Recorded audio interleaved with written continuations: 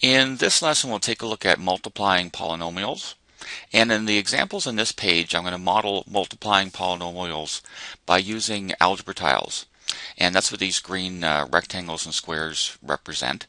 Now, first of all, we're going to model multiplying 2x by 3x. So on this, in this diagram, this dimension is going to be 2x. Now, each of these rectangles is meant to be x long, whatever x is. Remember, x normally represents a placeholder. It could be, it's a variable. It could be some value. And in formulas, you could substitute a number in place of x. So x isn't a specific number here. So this distance along here to this point is x. This distance is 1. If you have a rectangle, the length times the width gives the area. So x times 1 would be 1x. So that's why this is called an x. Along the top, this will be 3x. So we'll put 3 of those x's there. And then we fill the all area in from here right up to here. And so that would make 6 of these squares. Now each of these squares is x by x. Now when you multiply x by x, you get x squared. That's what x squared means. It means an x multiplied by another x. And all of these are the same size, so we would call all of these x squareds. Notice that there are 6 of them. And so that means that 2x times 3x should be 6x squared. Algebraically, without the algebra tiles, we multiply 2 by 3 to get 6, and x times x is x squared. You actually add the exponents. Remember, there's a 1 here and a 1 here. 1 and 1 add to 2. That's how I know that there are 2x squareds multiplied there. To model multiplying x plus 2 by 2x plus 3, this dimension is going to be the x plus 2. So this is x plus 2 more. Each of these little tiny squares is meant to be a 1 by 1 square. 1 times 1, of course, is 1. So that has an area of 1. So that's the x plus, and then this is the 2 right here. So that dimension is x plus 2. Across the top, we'll do 2x plus 3. So that's the 2x plus 1, 2, 3. Now when you fill in the rest of the diagram, there are 2 of these x by x squares, or x squareds. These rectangles over here are each 1 wide by x long. 1 times x is x, so there's 3 x's there. Same thing down here, but there's 4 of them. They're x by 1 long, and there are 4 of them.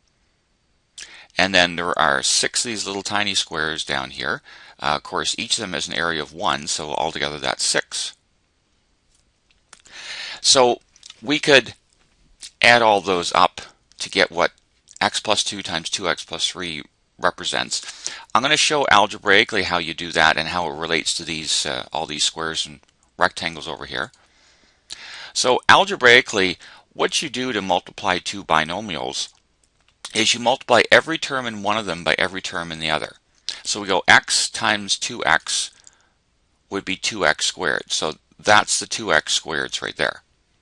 And then we multiply x by 3. Now you can multiply them in different orders, so you don't have to go this times this and then this times this. Okay, that's just the order that I normally do it. So x times 3 would be a 3x. So that's those 3 x's right there. And then this 2 times this 2x, 2 times 2x is 4x. That's those 4 x's right there. And 2 times 3 gives you 6. And that's the 6 right here. Now, all of these x's are the same size, so we can combine them together. 3x and 4x will add to 7x. Those are the like terms here. So altogether, this multiplies and simplifies to 2x squared plus 7x plus 6. This is the expanding or multiplying step. From there, we go to here by simplifying by collecting any like terms. The only like terms are the two 3x and 4x terms. Flipping over to the example on the second page, we just have 4 examples we're going to take a look at here. So no algebra tiles in this page, just expanding, just do the algebra. So x times x will give you x squared. And then we multiply x by 5. to give you 5x, and then 4 times x will give you 4x, and then 4 times 5 in the end gives you 20. The like terms are the 5x and 4x, so they can be added together. So we have x squared plus 9x plus 20. That's what that would expand and simplify to. B over here, same idea. 4 times 2x is 8x squared. 4 times 2 is the 8. X times x is x squared. 4x times 3 would be 12x. 4 times 3 is 12, and there's only one x in that product, so it's just 12x. Negative 1 times 2x. Negative 1 times 2 is negative 2, so that'll be minus 2x. And negative 1 times 3 on the end gives you minus 3. Again, the like terms are the two x terms in the middle here.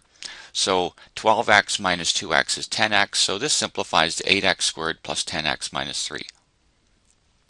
Now when you start getting into ones a little bit larger, there's three things to multiply here. The negative 3 is just a number or constant, but there really are still three things to multiply here.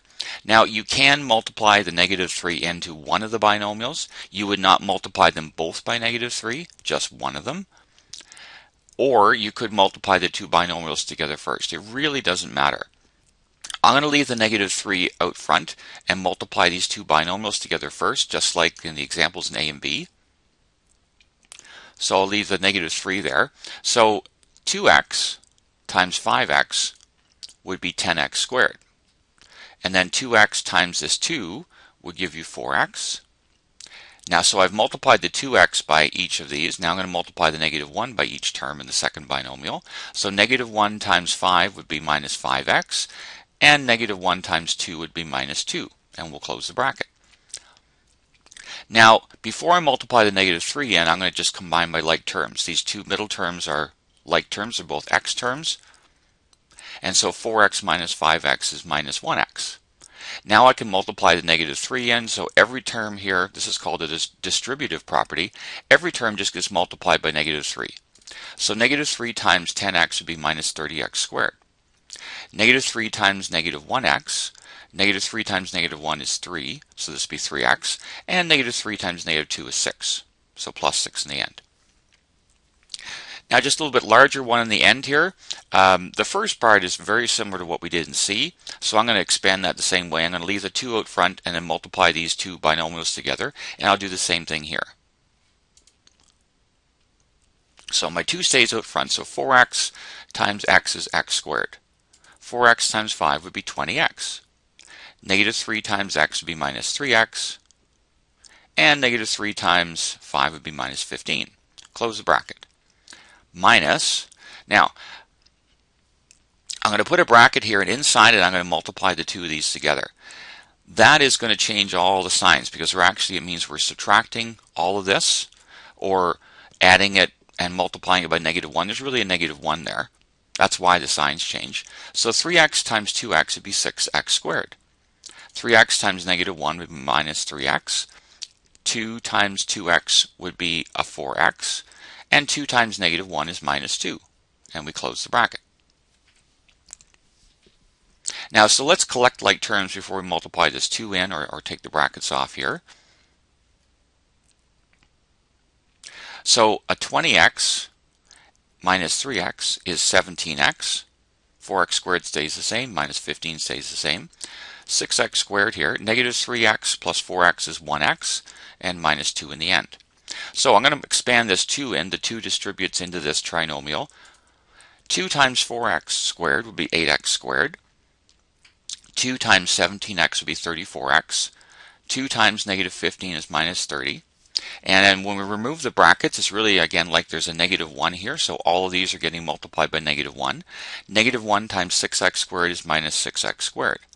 Negative 1 times x would be minus x, and negative 1 times negative 2 would be plus 2. And then we collect the like terms. Notice there's two x squared terms here, so 8x squared minus 6x squared would be 2x squared. 34x minus 1x would be 33x, and negative 30 plus 2 is minus 28. And so that's as simplified as we can write that. And that's the end of the lesson.